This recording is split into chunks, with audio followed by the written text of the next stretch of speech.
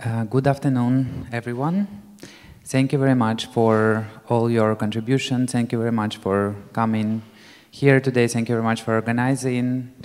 I think that many people with whom I had a brief chat before feels that like it's very kind of like very interesting, very inspiring, but also sad space in a way today that we share these different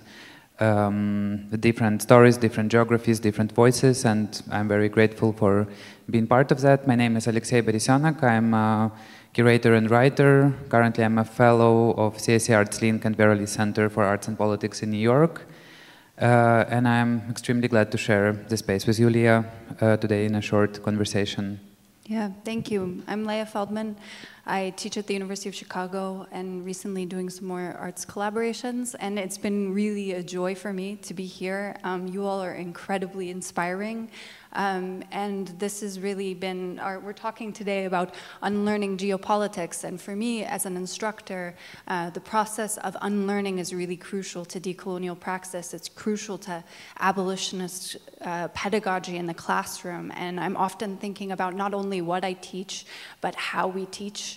And so being here with you all and thinking about the kind of connections across spaces that we're creating is an act of unlearning geopolitics, right? Unlearning these given systems and figuring out how to work creatively within them. And so I wanted to open this up to you, Alexey. I've spent a little time this weekend reading your work, and it's been so incredible to get to know it. And I wanted to ask you about your recent exhibition, infrastructures and solidarities beyond the post-Soviet condition, and I wanted to think about this through the lens of unlearning. You're introducing the notion of infrastructures in a way to think about colonial resource production and also new alternative infrastructures and how we can repurpose that. So I'd love to hear more about that project. Thank you very much. I think I would maybe actually start also kind of weaving and referring also to Isaias Basdariva kind of like very touching and kind of proposals that and I think and I believe that I also try in my work to follow this idea somehow like not to pathologize trauma like in this very doomed and dark times, but also trying to kind of to understand the framework how kind of violence which operate on different velocities as kind of immediate but also slow violence, and kind of to find and articulate those frameworks which enables them, but also those frameworks which help us to think how to resist and how to resist many different things, but also including this kind of geopolitical terms which actually also produce different forms of violence. So I think personally I'm coming from Minsk, Belarus, and currently based in Vienna, and as kind of part of different multiple groups who've been part of the social uprising in Belarus in 2020. I think it was both for many of us a process of learning, but which I actually find more important is a process of unlearning in a way, because, and this is, I hope we will have some time to open it up a little bit, because I think many of this terminology, which is kind of implied from the outside, but also kind of proliferated inside of those contexts, kind of really makes things more complicated, like how to proceed and how to imagine different kind of futures. So the way how me and my co-curator of the exhibition, Antonina Stiabur, the exhibition which happened in National Gallery of Art in Vilnius, Lithuania, and kind of that was a subtitle that you shared, and the kind of the title of the exhibition was "If Disrupted, It Becomes Visible." So we kind of, our idea was to speak about different infrastructures that were taken both in terms like something that we refer to as invasive infrastructures, referring to many other scholars who've been studying them, but also as fugitive infrastructures. So basically what, like different ways of struggles and also different forms of resistance. So kind of the title gave us an idea that actually in the different moments when like infrastructure or infrastructure can be disrupted, then it kind of becomes much more tangible and something that can be seen like the way how it works.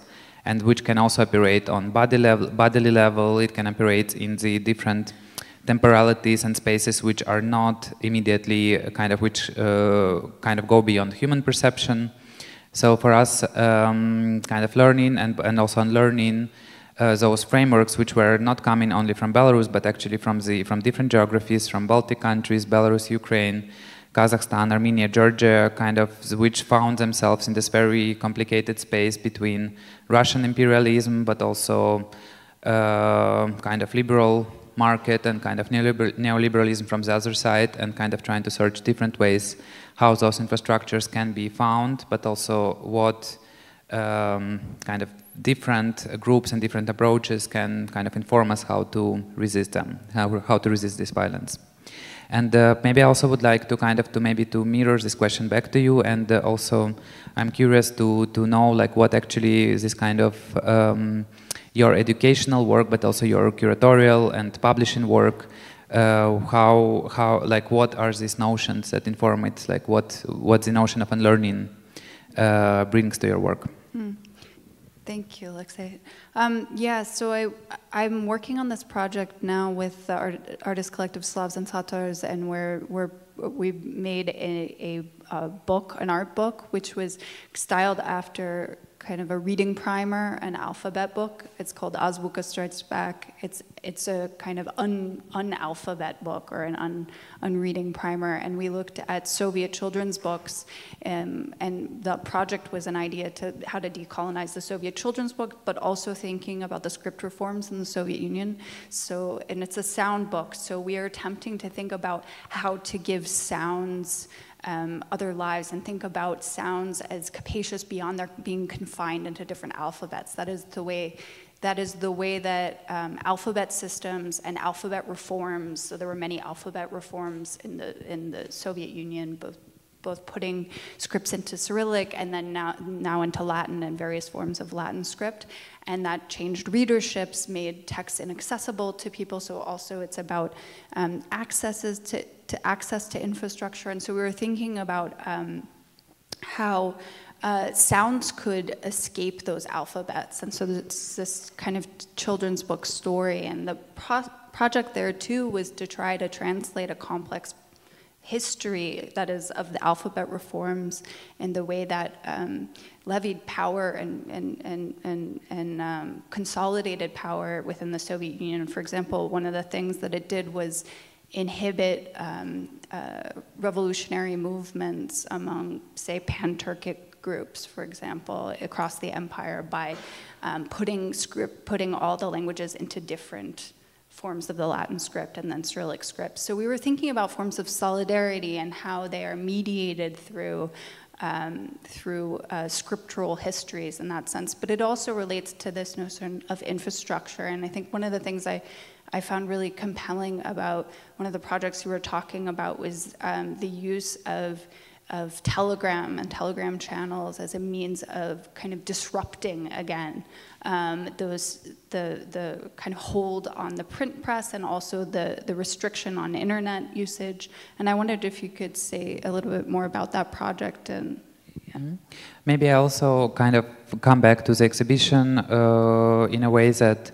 me and my collaborator Antonina Stiabur, while doing research for the exhibition, for us this notion of anti-imperial disruption was quite important. And I believe that we were speaking about anti-imperialism as a certain praxis which has a history, and I believe that also your work actually speaks a lot about different legacies in the geography which was shaped by Russian Empire, colonialism. And for us, for example, it was very important to see how different anti-imperial practices can be resonating with contemporary moment, and find vocabulary how to speak about that. And for us, while working on the exhibition, one of the objects that was also, which was an object which was a railway control cabinet, was very important. And this railway control cabinet was an object, part of the infrastructure, a display of infrastructure that was attacked by both hacker group kind of originating from the Belarus 2020 cyber partisans, which I believe that you might have heard about, because it the group did many different like cyber attacks for the whole kind of digital realm of the Belarusian state, but also this control cabinet was attacked physically by many so-called Belarusian railway partisans. So for us it was actually very interesting to see how, and kind of following the research by prominent Ukrainian researcher Svetlana Matvienko to show what this notion of cyber war, which was also quite central to the exhibition, how it implies different, how it puts together both digital and kinetic violence, and also different temporalities of those violence into something. So that object for us, which was, as we kind of put in the exhibition essay, was something that kind of formed this kind of anti-imperial disruptions, and then we were speaking about many different ones. And maybe also I think that's also interesting to mention, I think in this context now here, I believe that also as we are following, there are many debates now which kind of try to see how decolonial frameworks might or might not work in the context of Eastern Europe, post-socialism, post-Soviet. And I think that this is also very interesting, like to speak about it in the terms of like either decolonial or anti-imperial, because it's also a very complicated topic which needs a lot of preliminary remarks to that. And I think that also, like maybe referring to the second part of the title, which was kind of beyond the post-Soviet conditions, I'm actually also curious from your side, from your experience, and kind of coming back to this notion of unlearning geopolitics. What is your kind of, in your research, how you would approach these very terms that imply both space and time, and what would be your relation to them? Yeah, I think that's a really good question, and the way you were framing it as well in terms of building solidarities, I think is really important. One of the projects I'm involved with right now is a collection of anti-colonial manifestos, and the idea there is to bring many manifestos, like in some ways what this assembly is doing, together over the course of the 20th century across space and time, you know, from the early 20th century, say, revolutionary Armenia to Mexico, and to put those into conversation. And I think, you know, one of the things that we share in our work is trying to rethink the term post-Soviet and term post-socialist, and what that term, I mean, that term comes out of a moment of the collapse of the Soviet Union and the end of the Cold War, and this kind of marking of the rise of neoliberal capitalism to universal dominance, and what kind of blockages in turn that formation creates, right? What that geopolitical concept then, when it takes on life, and how that inhibits forms of solidarity and inhibits ways of thinking about connection. So I wanted to kind of throw that question back to you, and how your work is trying to reimagine alternative possibilities beyond the post-Soviet. You talk about alternative futures that that can be projected from rethinking the post-socialist, and I want to hear more about that. I would maybe put it in the following way, that I think that especially with especially after the invasion of Russia to Ukraine, I think for many people, like it would kind of manifest the end of actually both post-Soviet and post-socialist. But and then there were, I think, I mean, also historically there were different attempts to question this notion for various reasons. But I think that it became very obvious now that, of course, we are somewhere else, and this is, I think, a big challenge also to find the proper vocabulary. But there are, of course, very clear reasons why this term is problematic now, right?